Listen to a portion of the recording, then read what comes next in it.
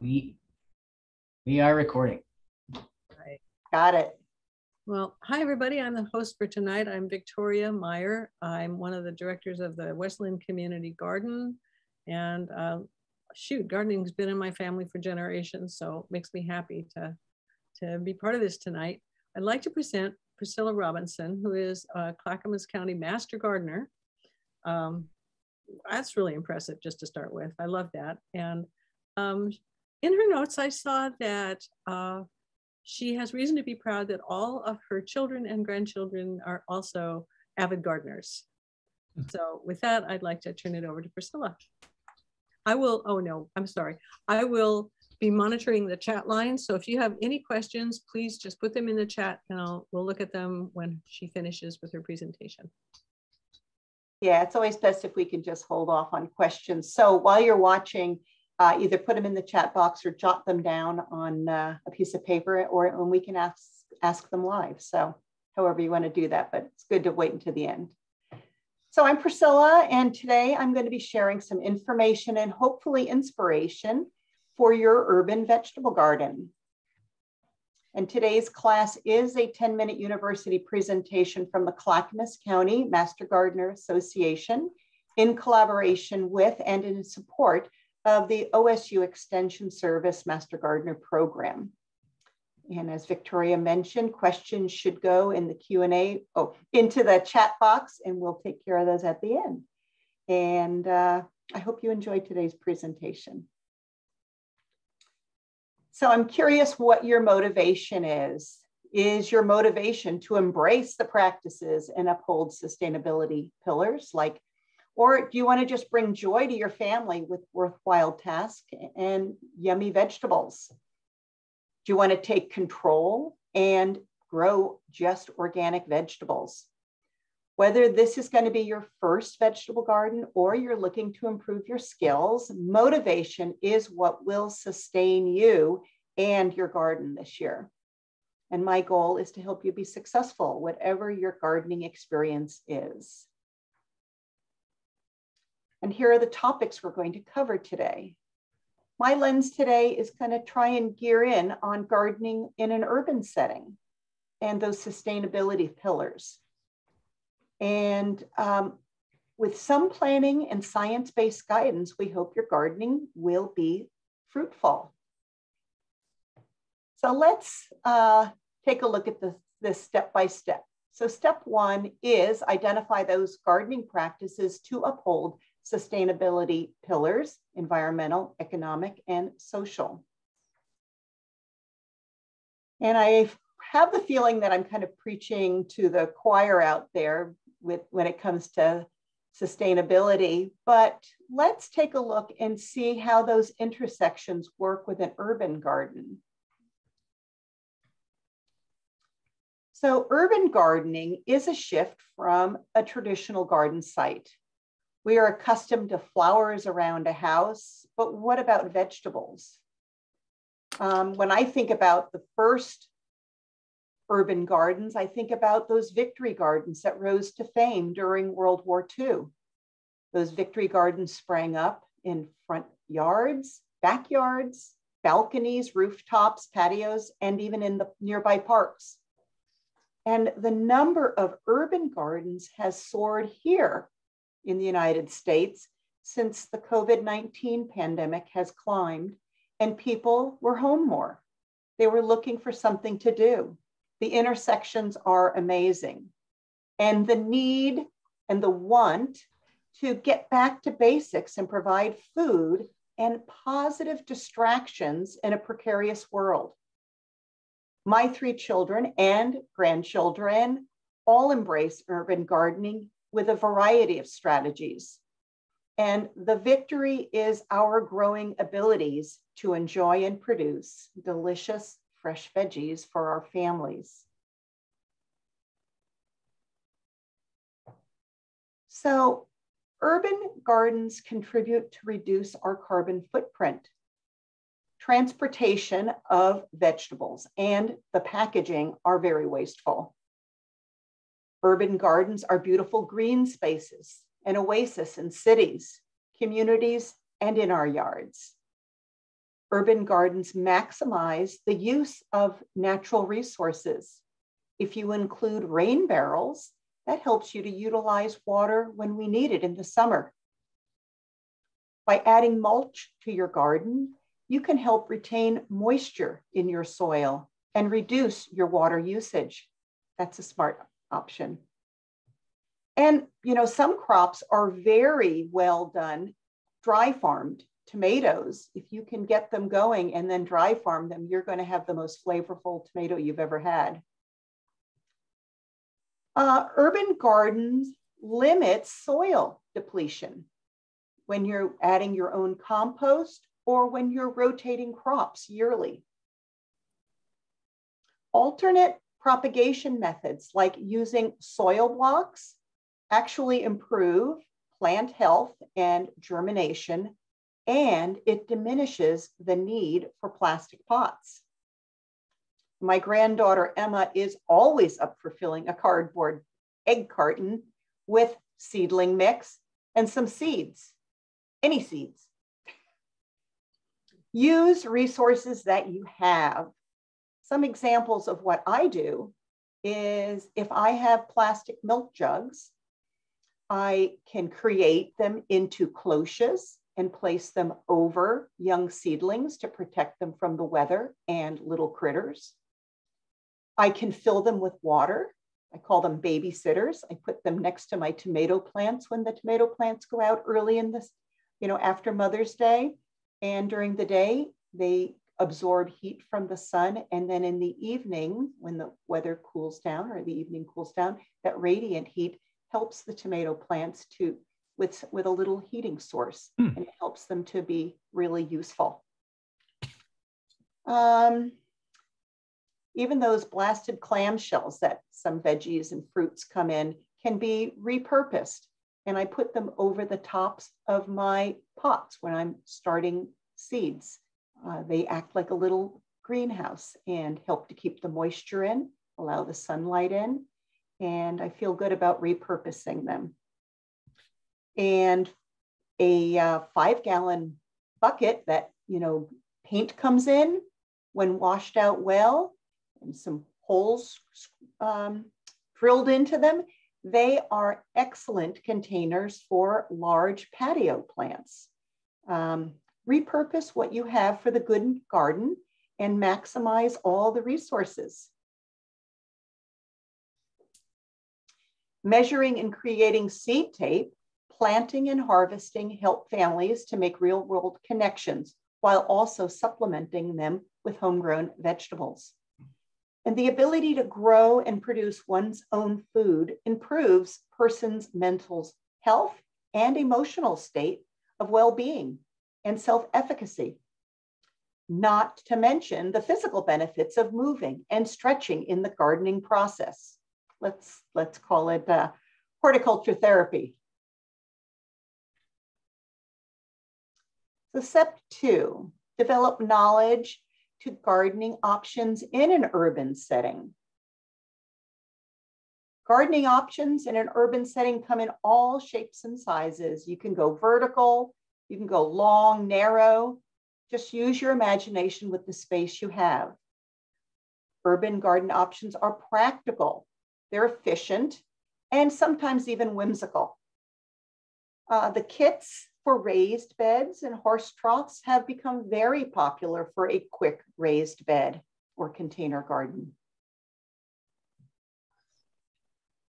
Containers, window boxes, raised beds in a community garden or in your yard are all opportunities for an urban vegetable garden. A limiting factor may be the CC&Rs for your neighborhood, so always double check what those are before you rip out your front lawn and add your vegetable beds.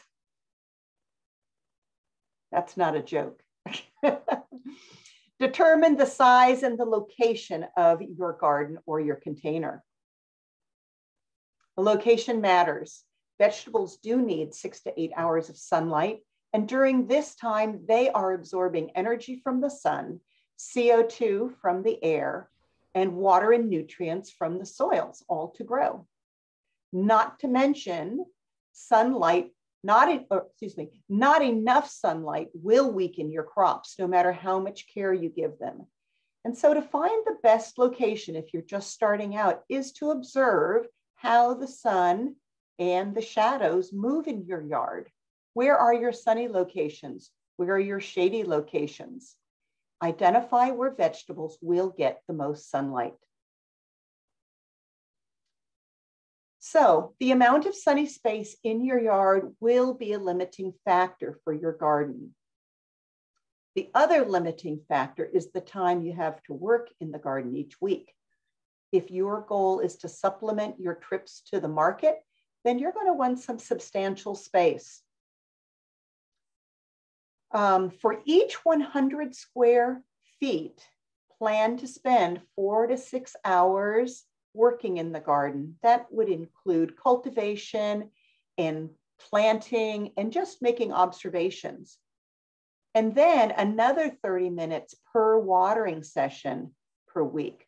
So there's a lot of time. But remember that a well-tended small garden produces much more than a large neglected garden. So please start simple and then expand. Sometimes the orientation of the bed will be dictated by the space you have to grow in. In the picture on the left, my daughter and son-in-law designed and built planters behind the garage where they had a nice 10 by 20 foot of unused property at their home in North Seattle, in the city.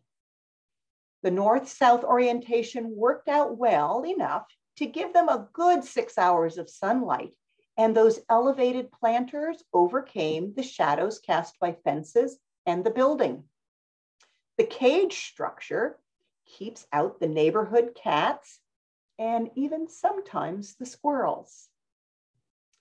In the picture on the right, my community garden is laid out in a nice east-west orientation.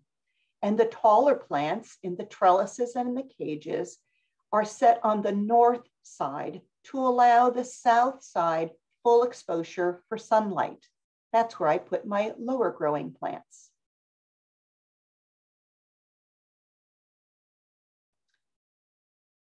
No matter what the size or where you're going to put it, it is good to come up with a plan. And this particular picture came off of one of the seed catalogs. They actually have a nice little schematic that you can use. You put in how big your garden's going to be, how big your walkways are going to be, and what plants you want to put in it, and it kind of helps you figure it all out. So developing a plan is really important. So the first step is decide on the overall space you have for your garden, then divide it into garden bed space and walkways. The walkways do need to be at least 18 inches wide for kneeling and working in the garden beds. And if you plan to use a wheelbarrow, or if you need to use a walker or a wheelchair, you're going to want to plan wider walkways, like 30 inches, 36 inches wide, even bigger. And cultural needs or cultural practice refers to how you care for your plants. So when you're planting your garden, you might want to plant the plants that have the same needs together. That way, when you water that section, they get all the water and nutrients that they need. You can also plant them by families, plant families, and that also helps with cultural practices and crop rotation. And then another thing you need to think about when you're planting is that some vegetables you're going to put in the ground once, and then they're going to grow all summer, and you're going to harvest squash or tomatoes or other vegetables off that. Other plants really benefit from what we call succession planting. It's a system that allows you to rotate in cool crops early in the spring and then replace them with warmer weather. So in my garden, I would have my snap peas in for the cool crop. And then as they stop producing because it's getting too hot, I rip off down the pea plants and I plant some nice established cucumber starts. And then they grow up that same fence. They grow vertically, and that allows for a good usage of my small gardening space. And succession planting works really well with herbs or leafy vegetables like lettuce and spinach. And I like to plant just a few every 2 to 3 weeks. That way I'm constantly having a nice crop of leafy greens. Don't have to worry about them bolting. I just eat them nice and young and keep planting. So containers can be both beautiful and delicious. On the left, the gray pots look great together.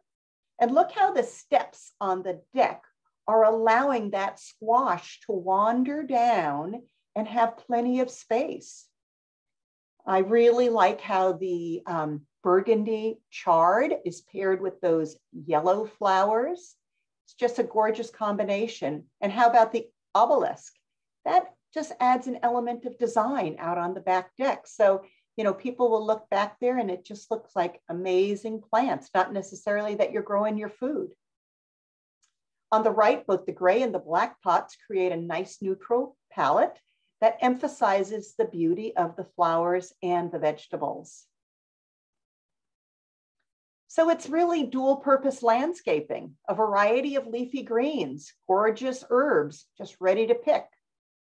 The lettuce can be picked either by the head or by removing the outer leaves, depending on your needs. But it's really important when they're planted so close like this that you want to harvest a head of lettuce by gently cutting at the base of the head with a knife, a nice sharp knife. If you pulled it up, you would disrupt and possibly kill the plants that are nearby. So just be really careful when you're harvesting.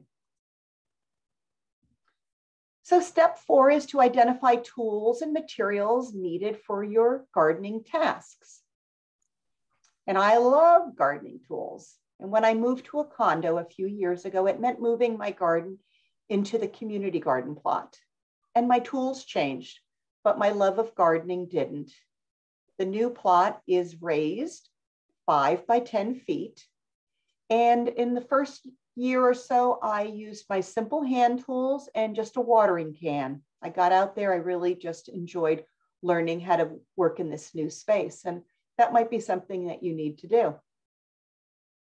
But as my skills and my goals grew, so did my collection of gardening tools.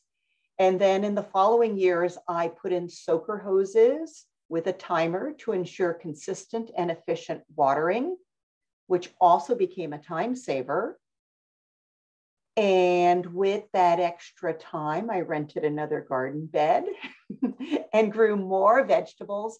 And now I give vegetables on a regular basis to my local food bank. And that feels really good, kind of filling one of my buckets. And there's no doubt that there's always another tool that will do a better job or make that task a little bit more. But I don't want to be wasteful and have a tool that is not easy to store and takes up a lot of space. And I just don't want to be wasteful. So I have a community of gardening friends, and sometimes I borrow some of those tools. And so, you know, that might be something that you look at. At any rate, don't let tools be a limiting factor as you begin this journey in gardening. Start with the basics and build as your skills build, and keep your motivation and your vision moving forward. And smaller jobs need the right tools too. The hand trowel, I use that all the time. And here it's being shown to dig holes, to transfer young plants, and also just to plant seeds. I really like to use a watering wand to direct the volume and velocity of the water. That consistent deep root delivery of water is really crucial. And pictured in the middle is my son, Everett, and his 2-year-old daughter, my granddaughter, Eliana, and she loved it. It was a hot day and she just enjoyed working with the water, and she learned so much. So weeding, probably not everyone's favorite task, but it's really crucial, especially in the first 30 days after planting seeds or young starts. It's really important to dig out those weeds because tender seedlings do not compete very well with weeds. Weeds have got it down, so give them a break.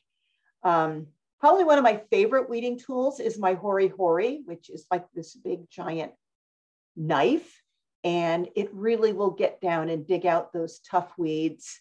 But it's also very gentle because it's sharp, so it goes in where you want it to go.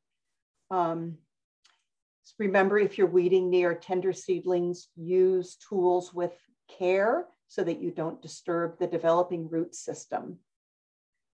And tools also help to protect plants when you're harvesting. Don't just be pulling your plant, the tomatoes off the plant or yanking on the squash. You're going to destroy branches and stems and cut down on your productivity. So harvesting is a really exciting time, and using scissors to snip out the greens instead of just your fingernails, or using a pruner to gently cut stems. By using that proper tool, your tasks are easier and you protect your plant. And this year, my granddaughter turned 7, so Katie was allowed to use my sharp pruner to harvest the tomatoes. And together, with adult supervision, she felt really good and filled the basket with tomatoes. And that evening, she appreciated that farm fresh, vine ripened flavor. I guess you're getting the picture that I really enjoy gardening with my friends and with my family. It's really strong motivation for me. Step 5 is determine which vegetables and plants to grow in this space. And this alone could be like a 3-hour seminar. So I've tried to trim it down. What are the best plants to grow? And I think the first answer is, eat what you grow what you like to eat. And so I love to eat crisp snap peas and warm cherry tomatoes right off the vines, right off the plant. And so they're the best plants for me to grow. So what would be the best ones for you? Maybe something that your family already likes, or something that's interesting for the kids to watch grow. It's really an opportunity to try new vegetables, or maybe even like those fancy ones at the farmer's market. It's a fine time to experience and learn how different vegetables grow: root vegetables, climbing beans, wandering pumpkin vines. Or how about the plant life cycle, from seed to plant to flower to fruit to seed? It's a cycle. What an opportunity for an academic growth. What are the best plants to grow? Well, how much space do you have? That's important. Some plants can grow in a small space and in a shallow depth. Other plants will wander, want to sink their roots in real deep, or reach for the sky. So information on the back of seed packets or a plant tag will help you.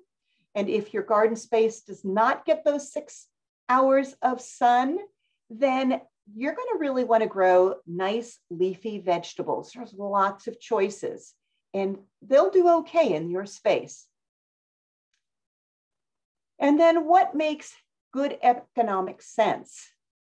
Well, I like to grow the vegetables that are most expensive at the farmer's market, and the ones that taste best fresh from the plant.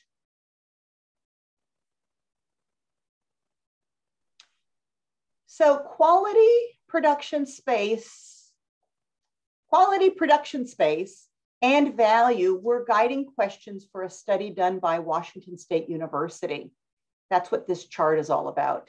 And they compared a variety of crops for 3 attributes. And they wanted to help home gardeners get the most out of their gardens and their space. So I thought it was perfect for this talk. This study may help you decide which crops make sense for taste, how much space you have, and the monetary return for your efforts. So for example, I've highlighted edamame in yellow, and it scored high for quality, meaning that homegrown quality really make a difference. Medium for space, how much space it takes, and you can grow those nice and vertically. And high for economic value. If that's a vegetable that you might want to eat, based on the data, it makes sense to grow.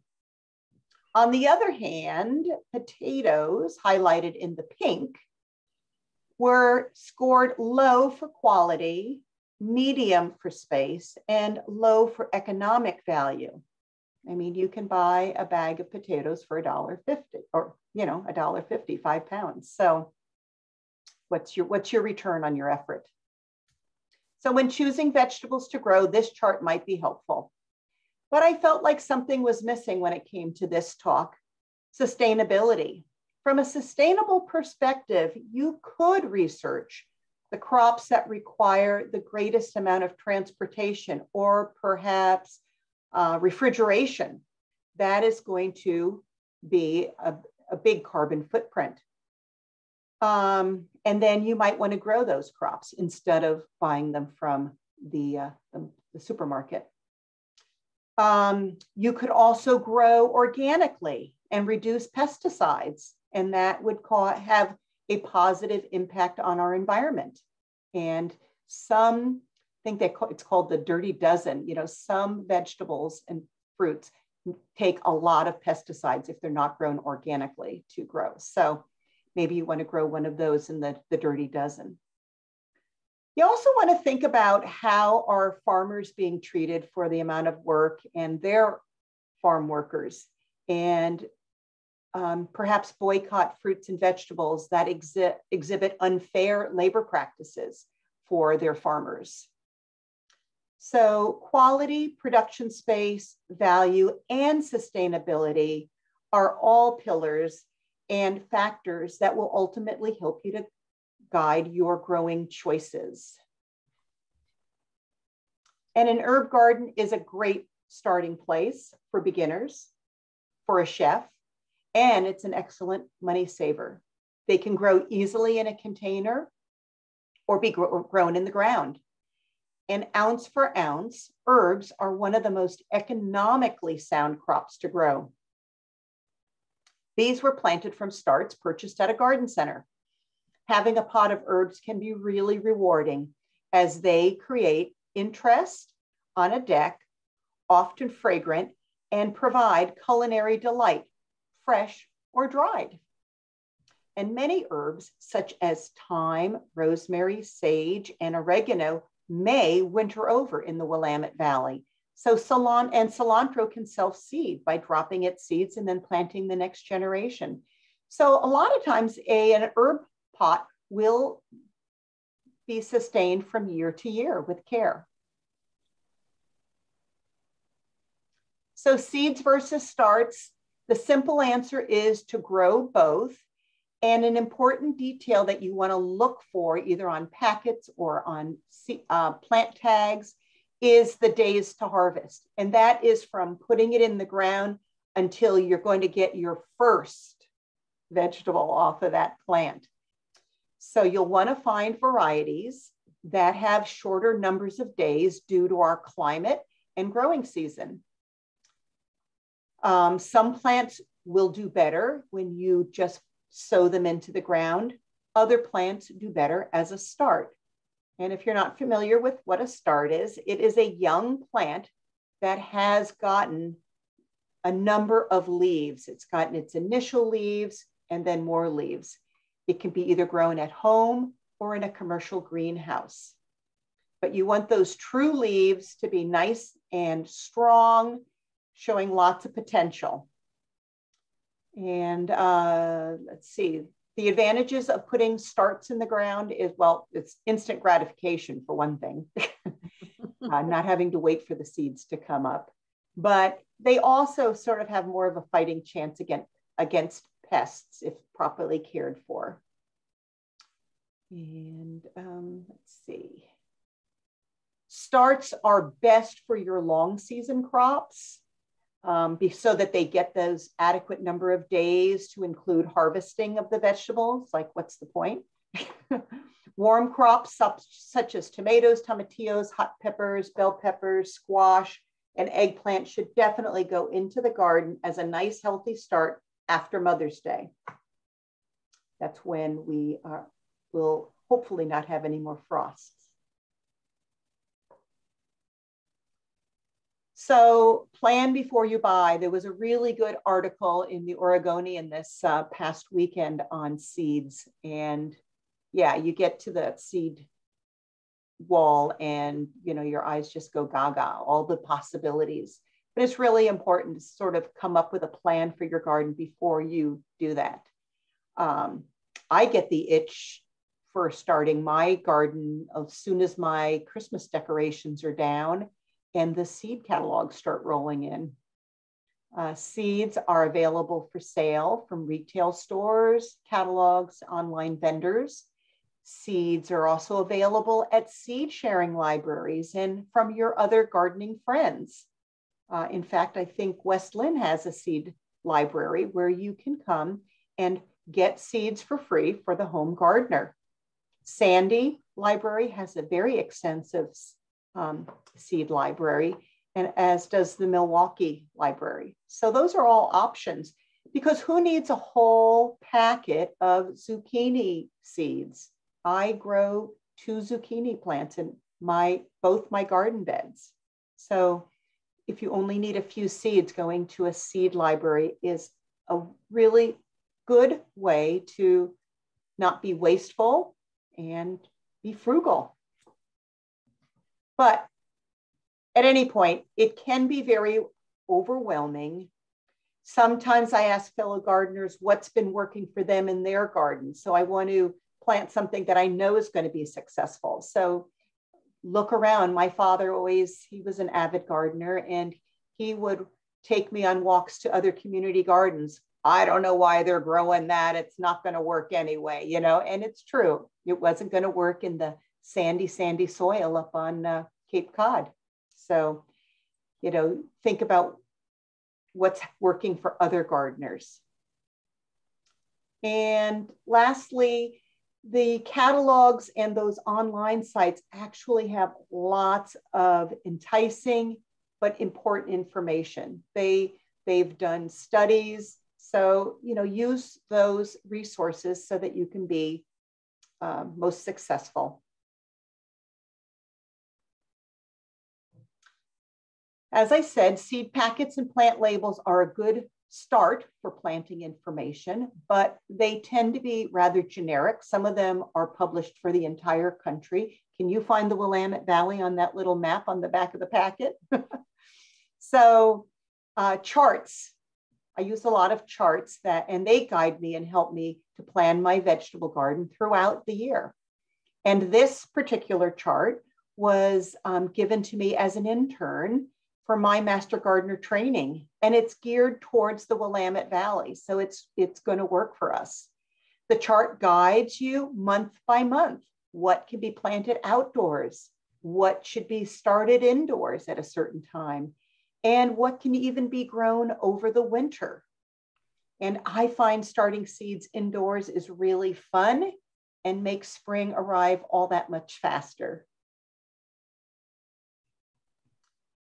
This chart is actually two-sided, and it's divided into 2 categories, cool crops and warm crops. And it includes lots of data on soil and air temperatures that are necessary for germination of the different seeds. So you can see each of the charts provides different kinds of information at my fingertips for planning purposes. And in case you're tuning in from outside of the Willamette Valley, this chart also includes additional regions in Oregon. So you could share this with friends who aren't just right in our neck of the woods. So here in Oregon, planting seeds directly outdoors can start as early as February. The soil temperature is the determining factor that triggers seeds to germinate and grow. Some like it cool, some like it warm. Refer to the seed labels or the charts. And I always use my soil thermometer. I actually monitor the temperature of my soil at least once or twice a week when I go over to the garden. It's a good thing to have. I like to keep charts handy so that I can refer to them. And did you know that seeds from previous planting seasons that have been stored properly may still be viable for years, even if it's past the date on the back of your seed packets? So you can conduct germination tests on those seeds for viability and reduce waste. Here's an example of cool season seeds that will germinate in lower soil temperatures, and plants that will grow best in the cooler air in the fall, spring and the fall. Lettuce, kale, spinach will actually germinate at 35 degrees, and they look amazing in planter boxes and containers. I often use them as my filler. Warm crops need warm soil and air temperatures to germinate. So squash, cucumbers, tomato varieties, some of them can do really well in a limited amount of space and do well in a container. I've even put pole beans in a big 5-gallon container with some bamboo poles to support the vines and the developing plant. Corn doesn't do well in a container unless your purpose is to have some really cool looking plants to put out for your fall harvest season. So that's really fun too, but it's not really going to be a successful crop in a container, but it really looks cool. And plant selection for containers, look for patio varieties. If you're looking at tomatoes, get ones that are determinate. That means they're going to grow to a certain size, they're going to flower, they're going to set fruit, and they're going to, not get 6-7 feet tall. Consider the mature size of a plant when you're putting it in a container, the sun needs, your own personal preferences, and, mix it up. Use that brightly colored foliage of the kales and the chards and mix them with your flowers. I think you're going to be really pleased with your containers. So step 6 is develop and enrich knowledge for soil preparation, planting, care, maintenance, and harvesting. And this is Eliana, who wants to know, what is soil? So soil is a combination of air, water, 5% organic matter. So 25% air, 25% water, 5% organic matter, that always surprises people, and 45% mineral particles. If your soil is really hard and cracked in the summer and soggy and mushy in the winter, there's a good chance that you're one of those lucky Willamette Valley people who have a really high clay amount in your soil. And your yard may be a good candidate for raised garden beds or containers with a much more loamy topsoil that can be brought in. It's highly recommended for gardeners of all experience levels to test for soil pH early in the growing season. It's a chemical thing. Most vegetable plants like soil to be in the neutral range, so 6.2 to 7.5, to absorb the nutrients from the water most efficiently. And guess what? This year, the spring garden fair that's put on by the Clackamas Master Gardeners is returning to the Canby Fairgrounds, and we are doing free pH testing on your soil. So grab a scoop of soil from different sections in your garden, throw it all into one bag, bring it out to the fairgrounds, and we will test your soil, give you the pH, and we'll give you a head start in what amendments might be needed to be added to your soil so that your plants can do the best they can. Did I say that it was April 30th and May 1st? I don't think I did. That's when you're going to want to go. 9 to 4 on Saturday, 9 to 5 on Saturday, and 9 to 4 on Sunday. Can be fairgrounds. Great. So when to start working the soil is important, and just do the squeeze test. Pick up a handful of soil and squeeze it.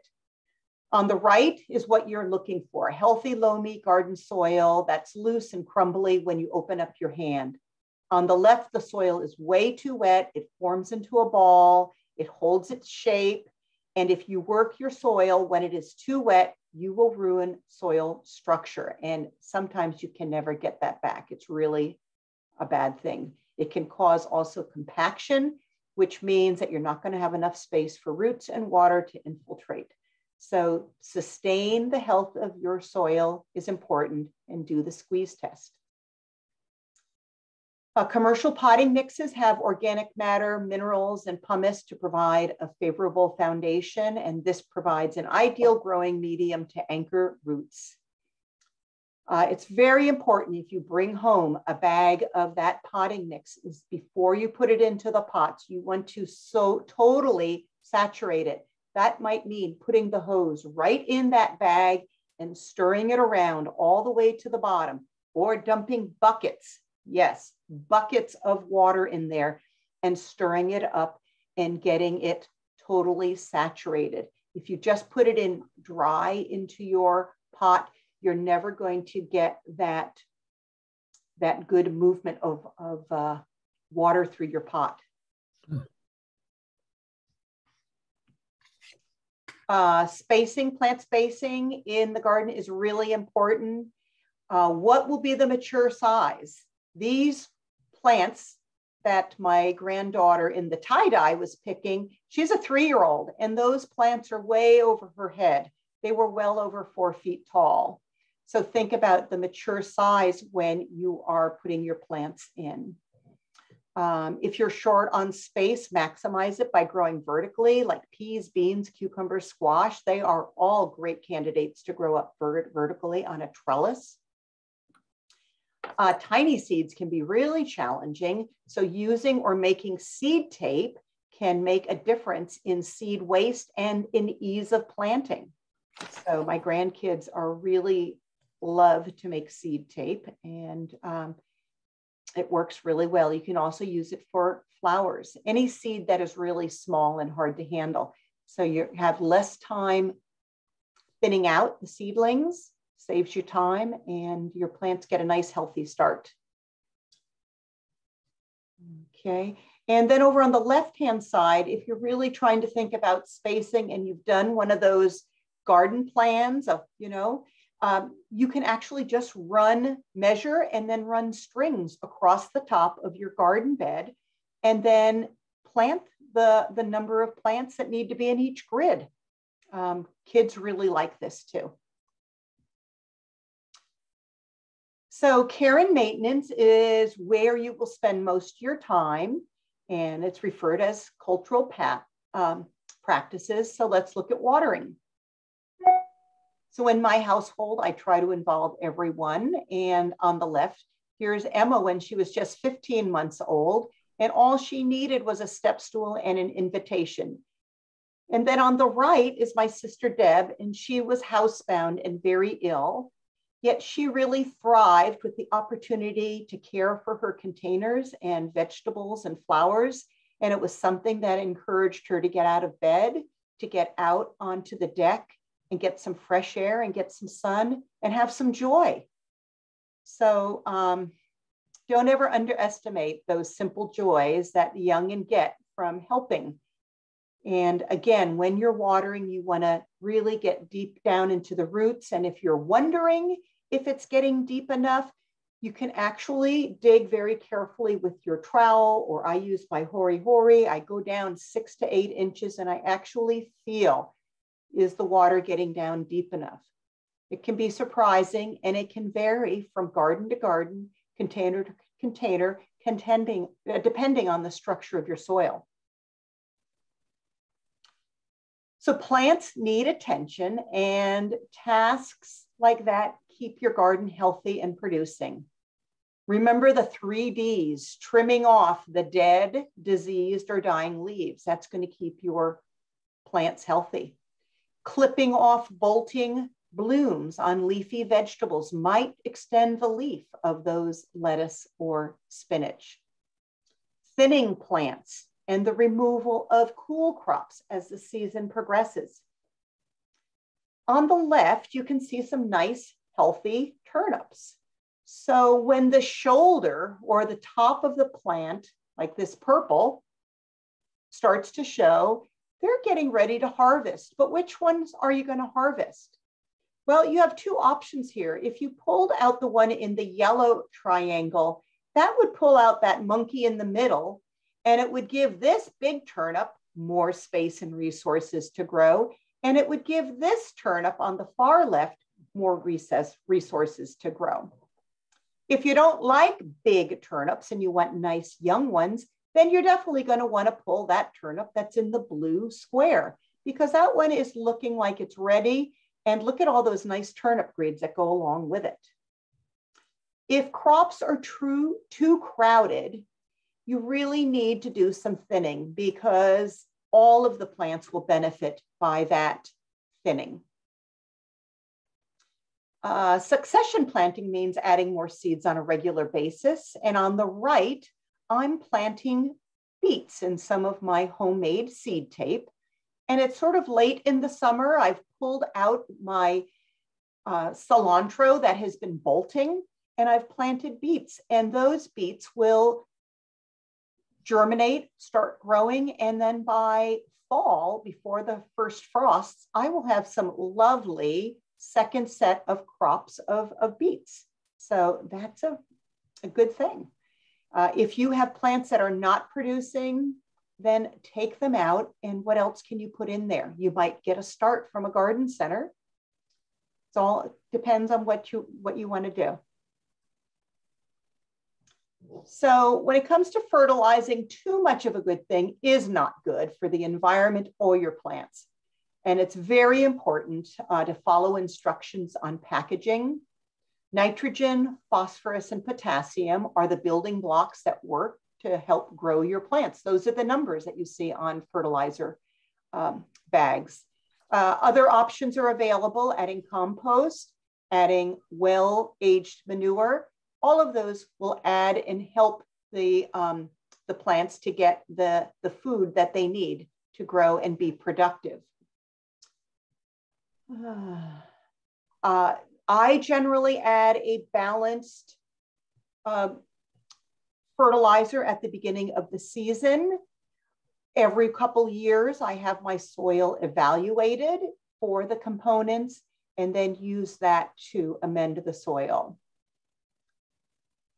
Let's see. And then as the growing season progresses, water-soluble fertilizers can be dispensed with a watering can to deliver specific nutrients for the immediate consumption of developing plants. And notice that different crops want different levels of these building blocks.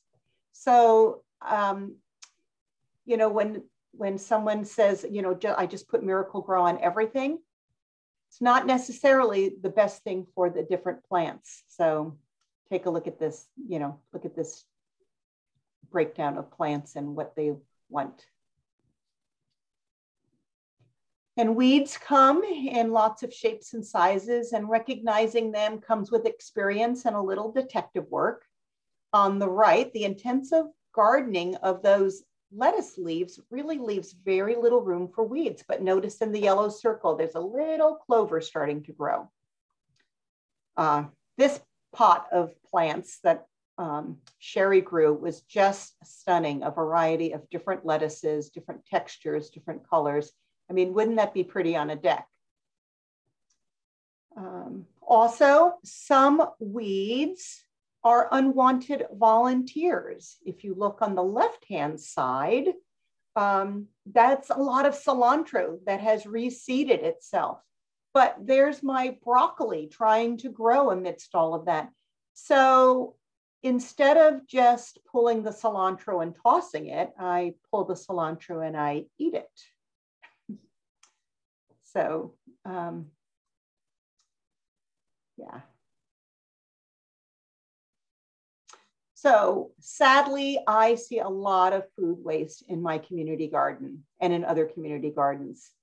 Beautiful produce, ready to be picked, rotting and then rotting on vines, or broccoli going to flower.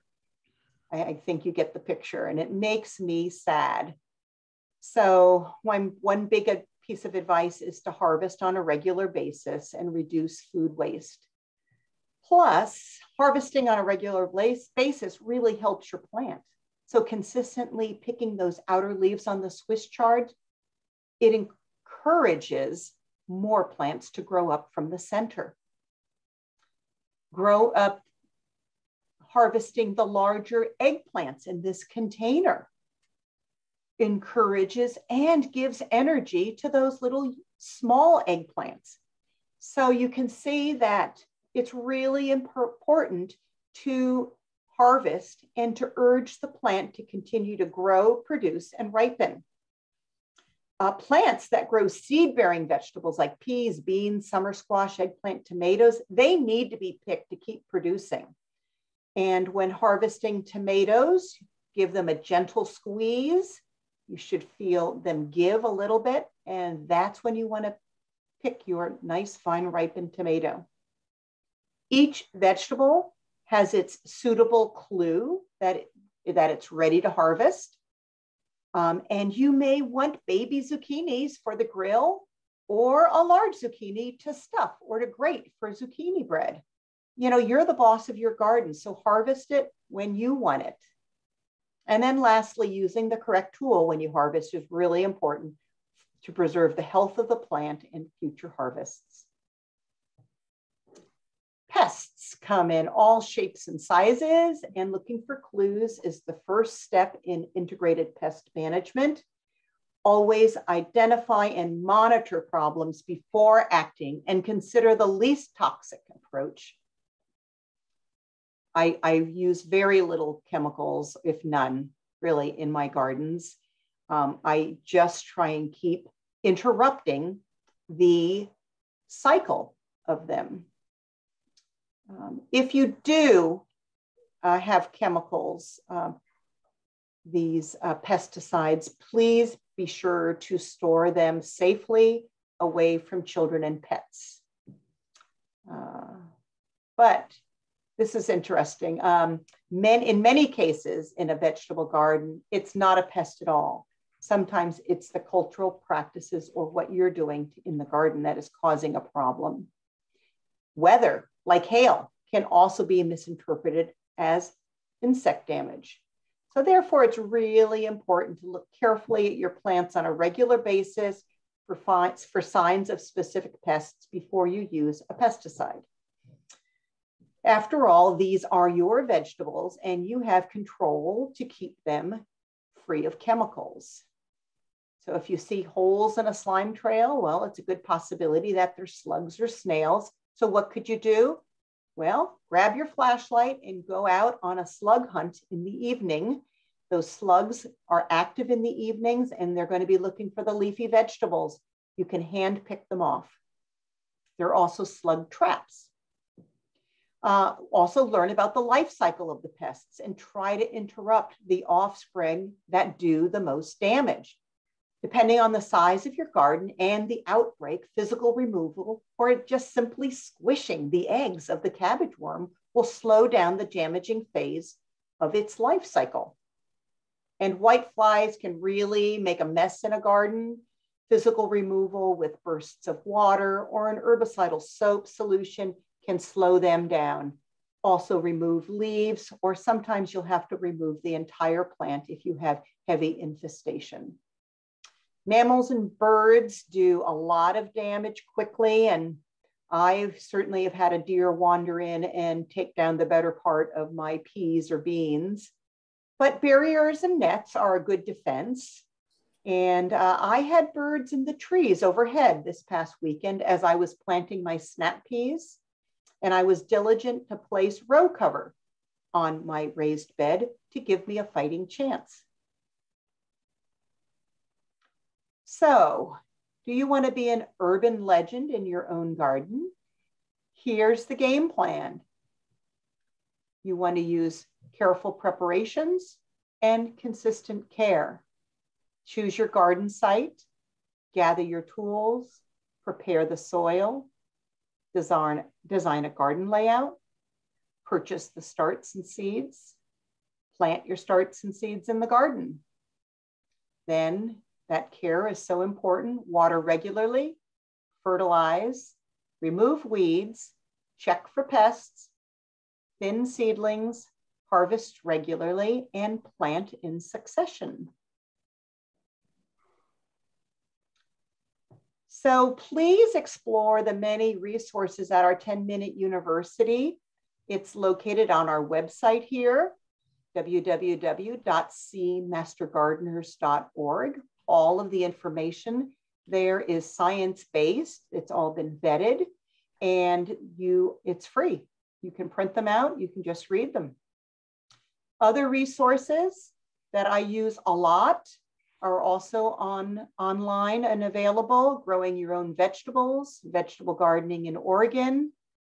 And here on the bottom, that is the chart for looking at homegrown versus store-bought vegetables. Whoopsie, hold on. There we go. And then Oregon State University Extension Publications has great resources. You can always email Master Gardeners and you will get a personalized reply back. If you send photographs, they'll check them out. If they have more questions, they'll email you back. It's pretty timely. Also, Ask an Expert is another resource. But I was pretty proud of those beets that I grew. Look at those there. They were super tasty. And, I get a lot of joy out of gardening. So thanks for joining me tonight. And I'm wondering what questions have germinated. Okay. One of the questions is about raised bed soil and how often do you need to change it or amend it? Aha. So there's one school of thought that needs to be changed out every year. There's also another school of thought where you need to remove all of that soil from the pot. If you've got a large vessel or maybe a wheelbarrow, then you can mix in some compost with that soil or add more potting soil and just mix it up. What you don't want is compaction. And in a container over the course of a growing season, roots will get in there and it will be, you'll be surprised when you dump that out. So the short answer is dump it all out, loosen it up, remove the old roots, mix in some amendments like compost or additional potting soil. Yearly. That's the real short answer. Short and clear. What do you use for homemade seed tape? I love that question. I'll be doing a 10-minute university noontime chat on growing plants from seeds, and I will be demonstrating seed tape. But the way we grow seed tape is we use toilet paper, we use Elmer's glue, we use toothpicks, and basically my garden bed is 5 feet wide, so I make my seed tape about 5 feet long. I cut the toilet paper into thirds, then fold it, open it up, and then go down the middle. And I just put a dot of glue, whatever the prescribed distance is. And so if I'm planting radishes, that might be 2 inches apart.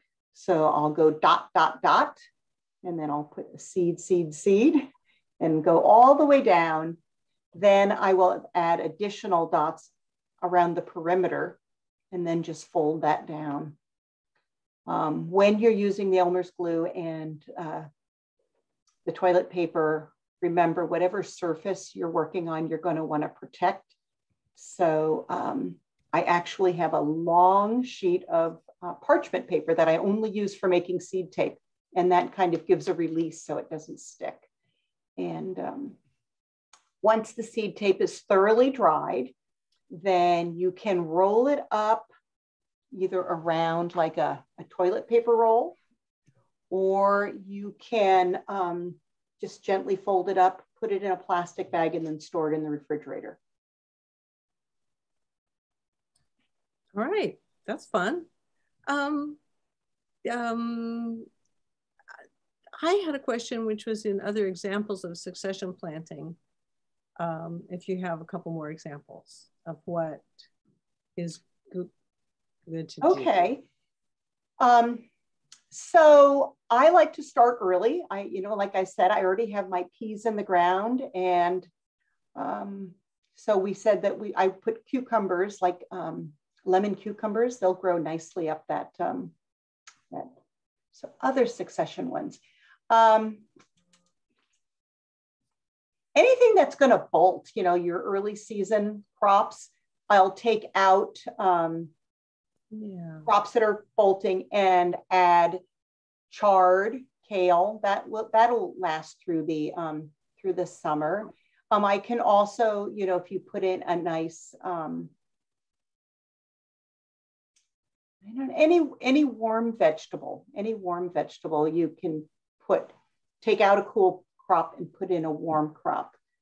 A nice squash plant, because they'll keep producing until the end of the summer. You don't want to put in something that takes a lot of days to harvest. So you want to have a shorter days to harvest. Right. I think if there's anybody else who has a question, we generally finish around now. So just double check here if anybody has another question. And we can they raise a hand? People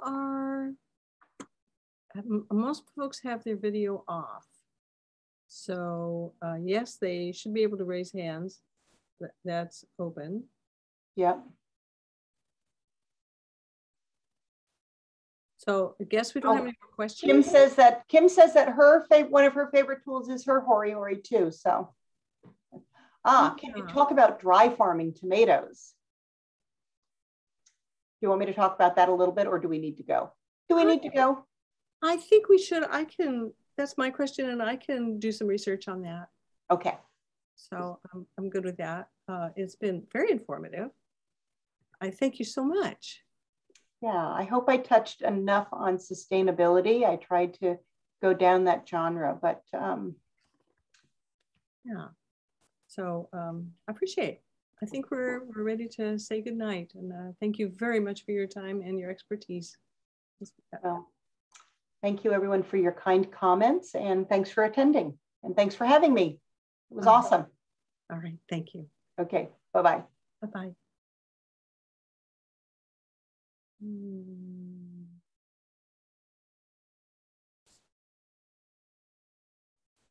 So I'll wait until everyone's gone and close us out.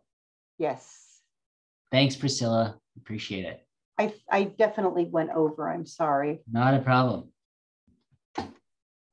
It's okay. I'm gonna end the meeting. All right. Oh, do you have a number for me, Victoria? 12. I think, yeah, 12. 12. All right. Awesome. All right. Okay. Well, thank you. Have a nice evening, everyone. With you. Thanks for helping to facilitate getting in on this. Thanks. Good night. Good night.